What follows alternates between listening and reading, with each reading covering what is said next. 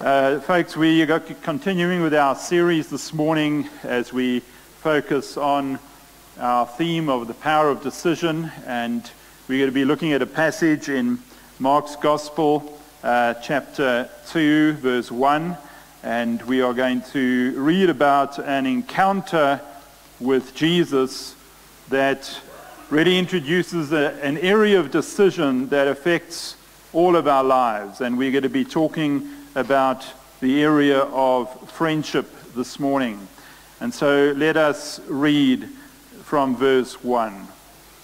A few days later, when Jesus again entered Capernaum, the people heard that he had come home. They gathered in such large numbers that there was no room left, not even outside the door, and he preached the word to them. Some men came, bringing to him a paralyzed man, carried by 4 of them. Since they could not get him to Jesus because of the crowd, they made an opening in the roof above Jesus by digging through it and then lowered the mat the man was lying on. When Jesus saw their faith, he said to the paralyzed man, "Son, your sins are forgiven."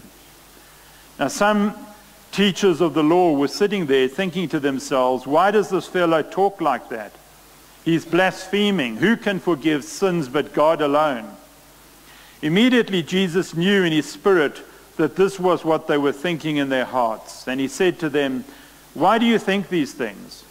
Which is easiest to say to this paralyzed man, 'Your sins are forgiven,' or to say, 'Get up, take your mat and walk'? But I want you to know that the Son of Man has authority on earth to forgive sins." So he said to the man, "I tell you, get up, take your mat and go home." He got up, took his mat and walked out in full view of them all. This amazed everyone, and they praised God, saying, "We have never seen anything like this." May God truly bless his word to us this morning. Amen. So let's bow our heads in a word of prayer. Lord, we just thank you again for an opportunity to hear your word. As we're sharing this morning, there are just so many millions of believers around the world who would give anything to be in a place like this, to hear your word taught and shared in a way where they would not be persecuted, or in a way where they would not in any way be prejudiced because of hearing your word. And we thank you for the freedom we have to come into a place and just to study your word together, to hear what you would say about our lives, about making decisions and living for you. And we ask this morning again that you would open our hearts to receive this word, that it may only be from you, Lord, and that we may go away being doers of that word for your glory. In Jesus' name we pray. Amen.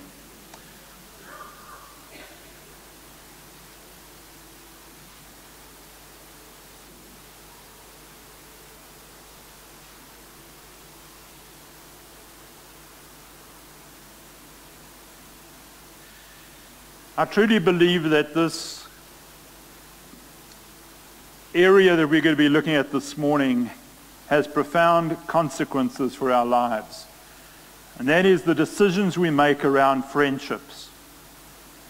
The people in your life can be your greatest spiritual asset, or they can be your greatest spiritual curse. You can gather around you the right people who will lift you up, who will encourage you, equip you, and feed you spiritually. Or you can have those around you who continually drag you down, discourage you, mislead you, and move you further from God. Right now, I'm sure you can think of people in your life, whether now or in your past, who are, who were a negative influence. Think of those people in your life who've been toxic people, who have caused heartache, who have actually taken you further from God. And so here in Mark's Gospel chapter 2, we have one of the great stories about friendship. The story is about a paralyzed man, and you can imagine for a moment what life must have been like for this man, where his entire life was restricted to a mat, probably a half a meter wide by about 2 meters long. It's all he ever knew.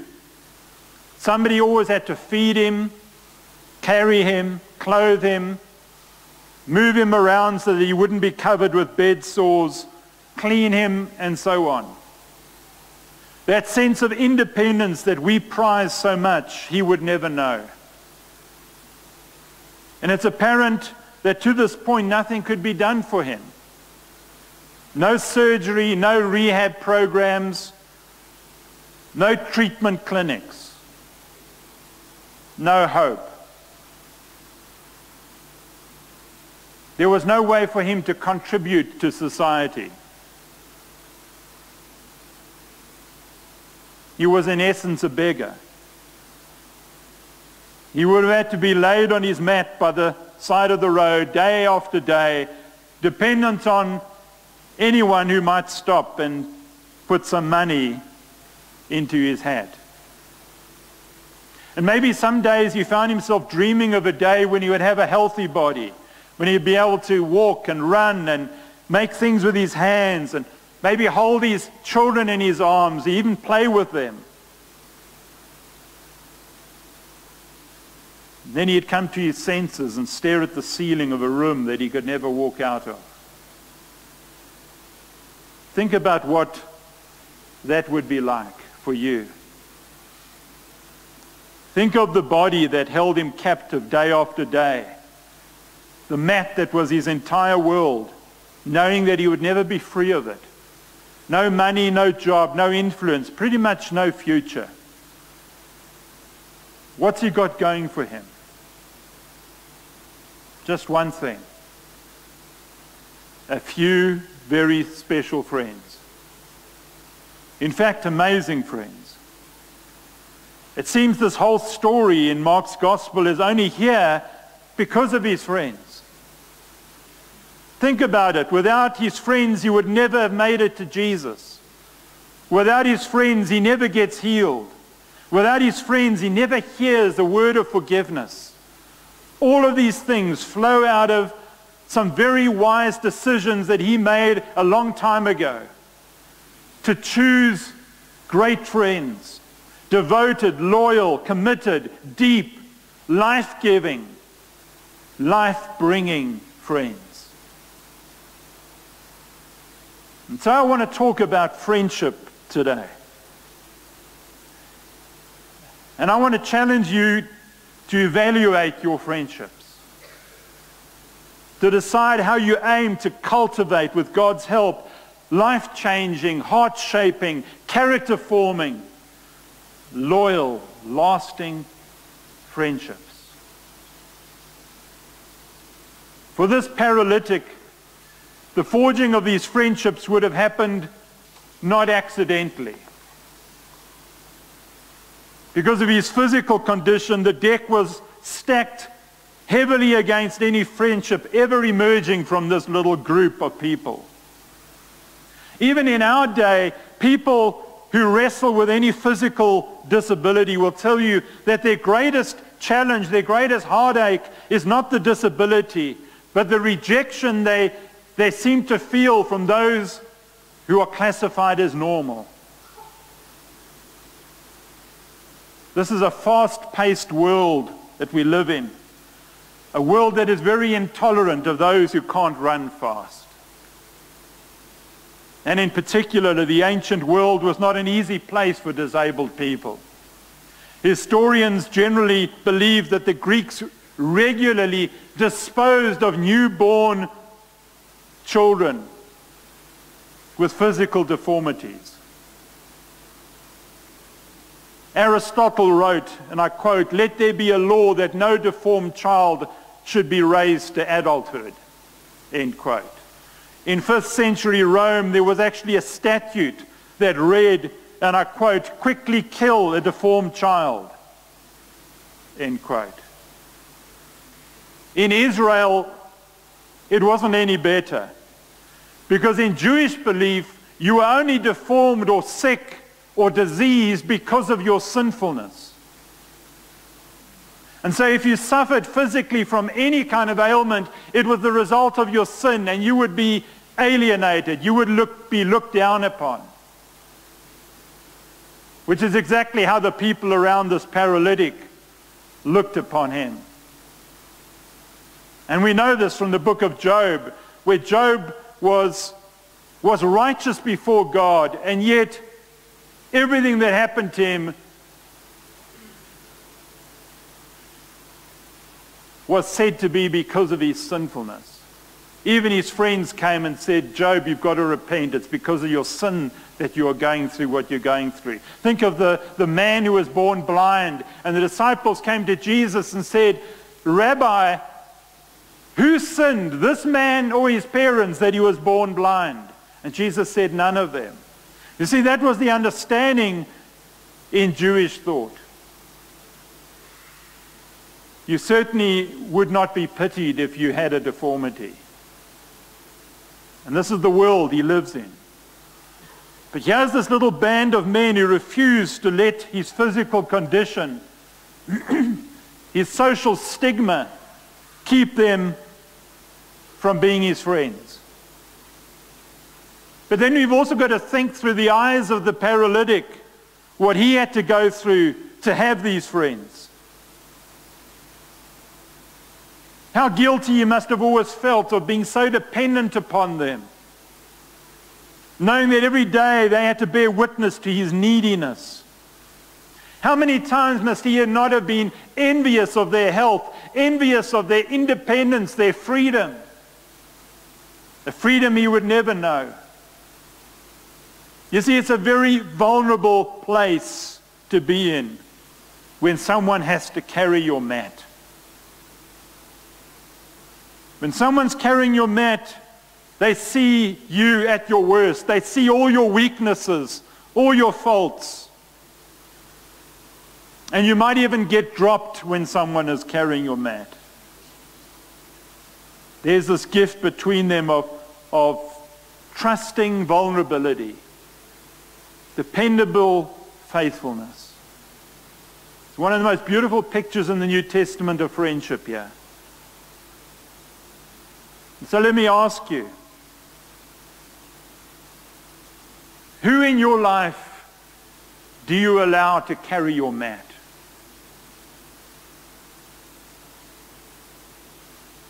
Who do you allow to see you at your most vulnerable, at your worst, with all your faults and weaknesses and hang-ups and sinfulness?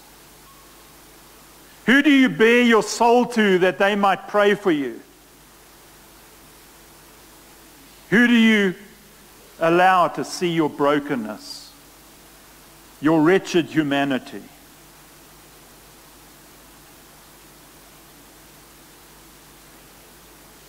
Because those are your true friends.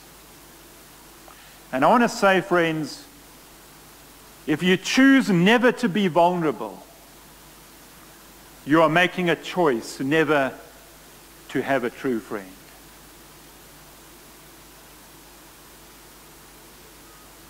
Because true friends are only those that you are prepared to be vulnerable with.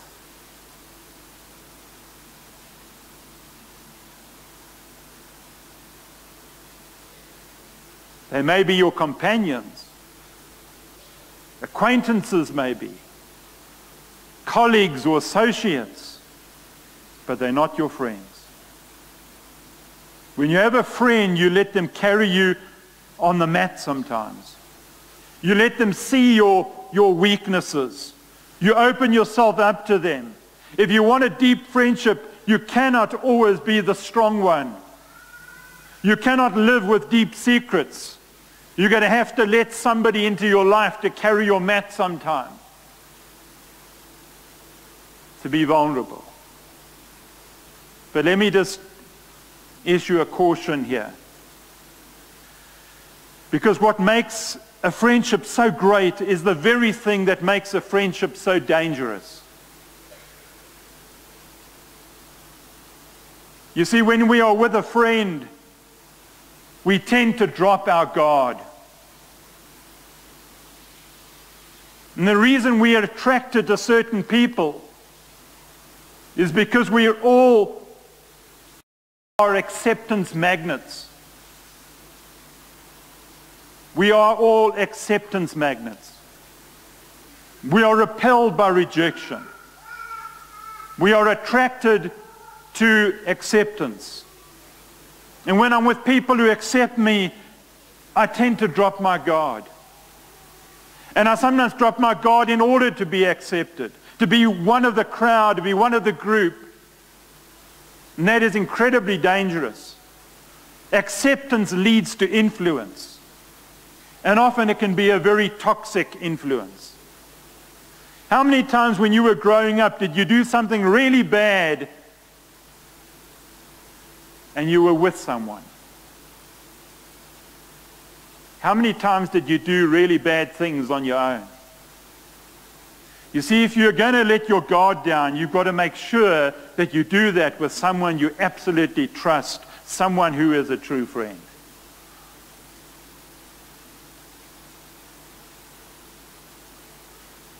And these are the friends who are the carriers of the mat. And one day Jesus comes to their town. And these guys hear about this rabbi who's done amazing healings, whose teaching is profound, and they want to go and hear him as we would when we hear there's a great preacher coming into town. And one of them says to the others, we can't just go by ourselves. We've got to somehow get our friend there. This could be a life-changing experience for him. Who knows? The things we've heard about Jesus may even come to pass in his life. Maybe he is healed. Wouldn't that be something? We've got to get his mat there. It's not going to be easy. But you see, they're not thinking of themselves. They're not thinking about the logistics and how difficult it might be. They're thinking of their friends, because that is what friends do. Friends serve one another. Friends go the extra mile for one another. And friends want their friends to see Jesus. And so they tell him they'll pick him up at 7 o'clock in the morning. And when they pick him up, they literally pick him up. And they go off to the house where Jesus is preaching. And it's jammed with people. You see, in those days, there weren't too many other distractions like there are today. No television, no gyms, no walks, no runs, no movies, no Xboxes, PlayStations, you name it. There were none of those things, and so everybody would be out there to go and hear this great preacher. And Mark goes to some trouble to describe the scene to us. He says there's no room, not only in the house, but even outside the front door. And as they come with their friend on the mat, you can imagine them thinking, so near yet so far. If only we could get him to Jesus. Which leads them to do the unthinkable. They do something that is totally unorthodox in order to get into the room. They climb up the stairs on the side of the house onto the roof, and they start to dig a hole. Nothing will stand in their way. It was the first home makeover. Imagine the scene. Jesus is teaching inside, and you can just picture the people crammed into this small space, sweating in the Palestinian heat, and suddenly these bits of rubble start dropping down on them. Straw and clay and resin. As these guys start remodeling the guy's house. Can you imagine the owner of the house standing there watching this hole? This unscheduled skylight being installed in his home. And the hole gets bigger, and then the hands come through, and then more hands come through, and it gets bigger and bigger until they see faces coming through. And ultimately, a mat comes through, and they lower it, and the people have to squash even more to get the mat in front of Jesus.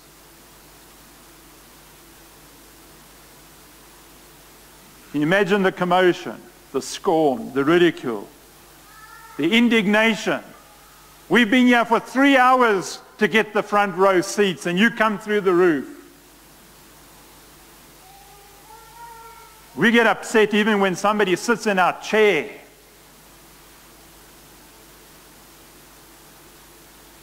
And so this man is lowered into the presence of Jesus, because that's what true friends do. They help their friends come to Jesus. And then Jesus says a remarkable thing. In verse 5, it says, when Jesus saw their faith, whose faith? Not the faith of the man on the mat. Normally you think of healing, you've got to have faith to be healed. But no, in this instance, it's not the faith of the one to be healed, it's the faith of the friends. When he saw their faith,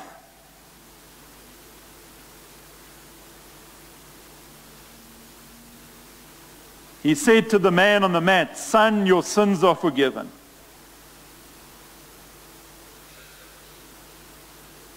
That is what the faith of a friend can do.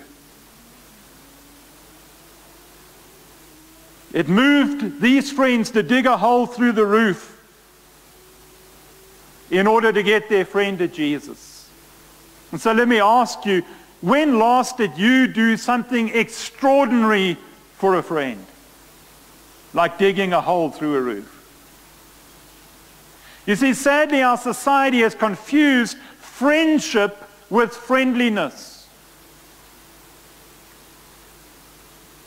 We flew to Canada and we had an air hostess who looked after us. And she brought food to eat and drinks to drink. And at night when we were about to sleep, she asked if we needed another blanket or pillow, asked us if we were comfortable. I've never had somebody doting over me for so long. By one person. She was devoted to serving me. That was her job.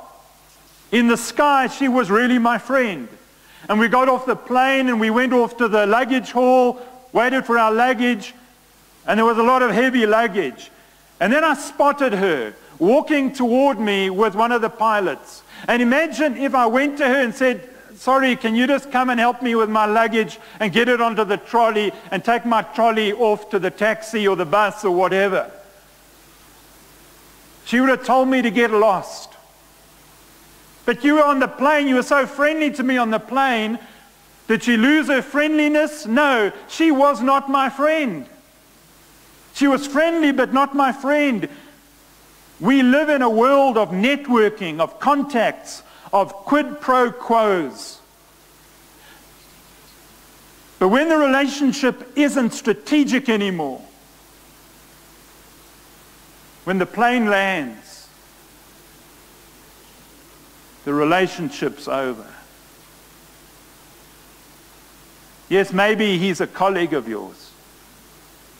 Maybe she's a mutually beneficial acquaintance. But they're not a friend. A friend is not somebody who's useful to you. A friend is not somebody who's strategic when it suits you. True friends dig holes through roofs to get you to Jesus.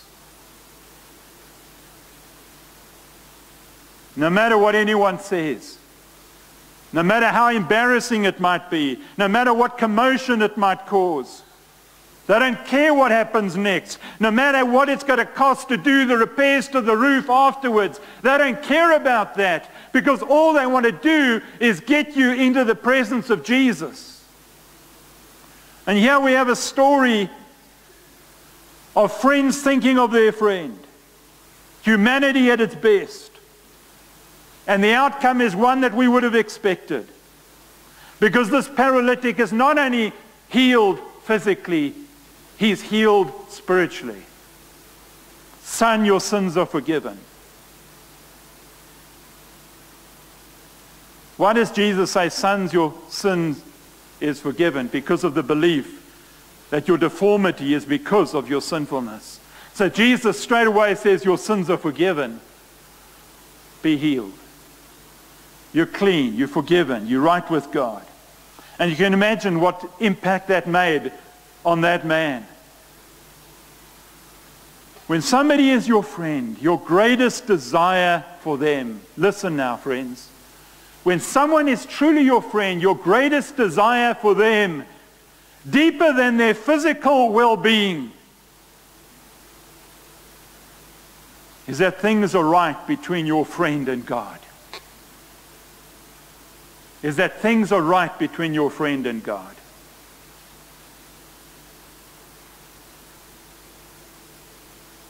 Their deepest concern is for the well-being of your soul. And I want to ask you, do you have a friend like that? Are you a friend to someone like that? Do you have friends who are lost without Christ and you couldn't really care how they live? And you say, well, that's the way they want to live, that's okay. It's not okay. Because if you're a true friend, you bring that person to Jesus. You talk about Jesus at every opportunity because that's what true friends do. Do you have friends like that? Let me just come out of the gospel just for a moment. And listen to the Apostle Paul in 1 Corinthians 15. He says, do not be misled. Another translation that says, don't be deceived. Bad company corrupts good character. You hear that? Bad company corrupts good character. Now we need to hear this morning, because I really believe that God is speaking to many of us about the company we keep. You see, the deception of Satan is to get us to believe that the opposite is also true. That good company can lift bad character. I'm good and I'm with that person and surely they'll become good too. And Paul says, don't be misled. Because more often than not, the bad company is going to pull you down rather than you pulling them up. Let me tell you, that always happens. I have young people getting engaged in relationships, wanting to get married, and they say, well, I'm a Christian, they're not a Christian, but I'm sure after a time they will become Christians too. You know that in all my ministry, probably 5% of the time have I ever seen that happen. Invariably what happens is that the bad company corrupts the good company, and before long, the so-called Christian is no longer worshiping God. And that is why the scriptures are so clear on not being unequally yoked. Because it says, what can light have in common with darkness? Eventually the darkness will drag you out of the light. Make no mistake. Paul says in 2 Timothy 2, yes, avoid godless chatter, because those who indulge in it will become more and more ungodly. He says their teaching will spread like gangrene. What an interesting analogy. Avoid godless chatter. Are you in the company of those who engage in godless chatter? Because Paul says, those who indulge in it become more and more ungodly. You see, the bad thing about gangrene is that it starts from just a simple, very small infection, and then the blood and the life stops flowing to that part of the body until eventually that part of the body dies. It literally dies. And what a graphic picture we have of making a wrong decision around friendship. what that can do to an otherwise healthy person. Your greatest regrets, listen now, your greatest regrets in life will not revolve around your enemies, but will revolve around your friends. And if they are not good, godly, healthy friendships, and you've got to be on your guard.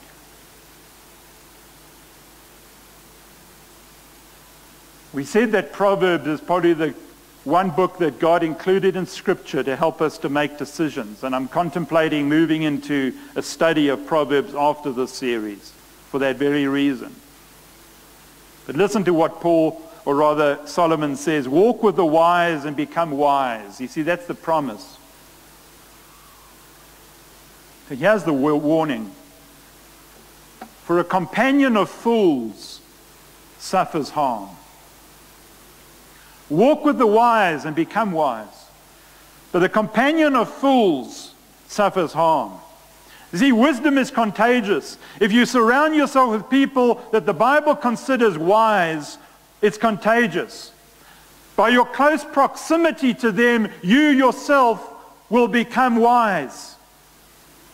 And when Solomon talks about walking, he's talking about doing life with those people, being in the company of those who are wise. But the warning is that if you're in the company of fools, you'll become a fool. You'll be influenced by those fools. And maybe there's someone here this morning who's trying to defend a toxic relationship in your life. And you know in your heart of hearts that this is bad news. This is dragging you down. This is not life-giving. And you quietly convince yourself that I'm never going to do what they do, and I'm never going to speak like they speak, and I'm not going to swear like they swear, and I'm not going to tell the jokes they tell, and I'm not going to think the way they think. And therefore I'm okay, I'm safe. You know what Solomon says? You're dead wrong. You're dead wrong because you're in the companion of a fool. And whether you ever adopt that lifestyle or that mindset or not, you will eventually be harmed by the outcome of the fool's behavior. So what is a fool according to the Bible? The Bible says a fool is a person who knows the difference between right and wrong and just doesn't care. That's a fool. I know the difference between right and wrong, but I don't care. You say to the fool, don't you know where this is leading you? Don't you know what the consequences are of what you're doing? And they'd say, I really don't care. I'll cross that bridge when I get to it. He said, that's a fool. And Solomon says, if you're in the company of that person, guess what? You're going to suffer the same consequences as they will. If you're in a toxic friendship with someone who doesn't care about his or her life, believe me, they're not going to care about your life either. If you're mixing with a group of people who don't care about themselves, they aren't going to care too much about your welfare either. If you have a close friendship with someone who doesn't really care about their marriage and where it's going, they're not going to care about your marriage either. They're not going to come alongside you and say, I think that what you're doing is wrong. Because they don't care about your marriage, because they don't care about their marriage. And that, friends, is not true friendship. You're in the company of a fool. If you mix with people who are flippant and careless about their money and their finances, they will be as careless and flippant with your money if you give them half a chance. And that means whether you ever think like them or not, whether you behave like them or not, you're in a dangerous place. Because the companion of a fool bears the consequences of the fool himself.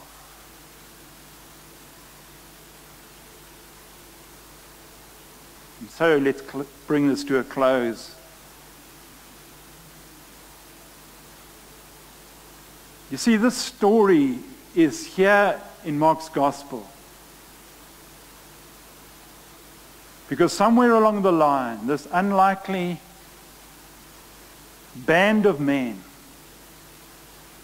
decided we are going to be friends with this paralyzed man.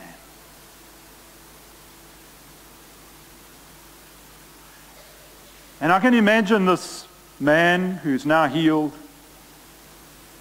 at the end of his life as an old man, his friends may be coming around to visit him with their canes and their walkers and maybe even in a wheelchair themselves. And because he got new legs that day, he got a lifetime warranty on his legs. And he's probably dancing around the living room while these other guys are parking off there, old and decrepit. The tables have turned. And I wonder what he might be thinking if he truly had to reflect on his life. This is what I think he'd be thinking. That outside of the forgiveness that he received that day, and outside of his destiny with Jesus that day, the greatest gift of his life were not his legs, but the greatest gift of his life were his friends. There's no gift like a true friend. Power of decision. Choose your friends well. Because let me tell you, one day when you get to the end of your life, it's not going to matter how big a house you lived in. It's not going to matter how much money you made, or what kind of car you drove, or how high you climbed up the corporate ladder, or how successful your business was. What will make all the difference to you is how many true friends you made. Those who laughed with you, those who sobbed with you, those who grieved with you, who mourned with you, those who celebrated with you, danced with you. Most of all, those who brought you just a little bit closer to Jesus.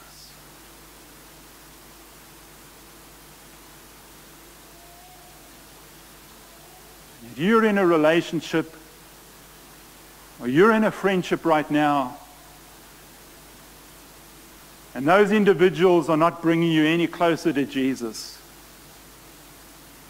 you need to seriously evaluate those friendships. And the only exception is that that person is not in Christ, but you have an earnest desire to reach out to them for Jesus. That's the only exception that you can remain in that kind of relationship. I'm not suggesting we separate ourselves from those who are in the world. I'm talking about true friendship. And true friendship, from what we've seen in this passage, is wanting your friend to come to know Jesus, to know his healing, to know his forgiveness, and to know the life that he comes to offer us. So who are your friends this morning? I'm not asking who your companions are, who your acquaintances are. I'm asking, who are your friends? Who are those who will go the extra mile for you? Who are those who will sacrifice anything for you? Because they are your true friends. Nurture them. Nurture those friendships. Because one day they will be the ones who will be by your bedside when you need them most. I was chatting to my mom last night. She's 89 this year. She has said this week she went through her little diary, a little notebook with all the names of all her friends. their telephone numbers and that. She said out of about 50 or so names, there's only one who's still alive. And she's desperately lonely because there's just nobody around to come and see her. And I know we all get to that place one day. But I think now we have an opportunity to build friendships and forge friendships that will last. And sure, if the Lord takes them before you, that's unfortunate. But that is why we need to make as many true friends as possible. And why we need to be true friends to others, so we can be there for them when they need us most. Amen? Let's bow our heads in a word of prayer.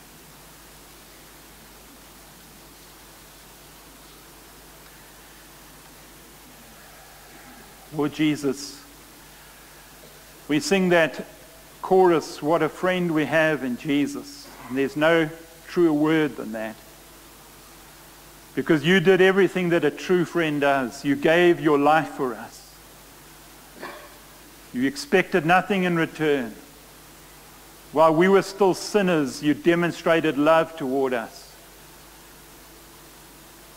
And Lord, you call us to be friends of one another. You call us to go the extra mile. You call us to sacrifice. You call us to serve.